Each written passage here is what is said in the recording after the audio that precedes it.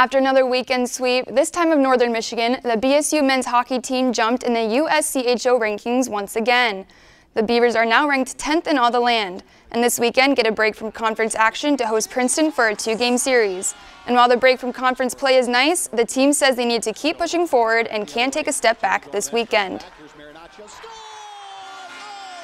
It doesn't matter if it's non-conference or conference, there's always something at stake. And these are big games for us. Every game's a big game. And you know, when you put yourself in the position like we have so far, the games are even bigger right now. They're more magnified and they're more important. It's definitely going to be a little bit different. Since I've been here, we've never played against a team from that conference, I'm pretty sure. But you got to prepare the same way. Obviously, we're going to be doing some video here within the next couple days just to familiarize ourselves with them. But these games are huge. Every game's huge for us, and we just want to keep the ball rolling. If you've enjoyed this segment of Lakeland News, please consider making a tax-deductible contribution to Lakeland Public Television.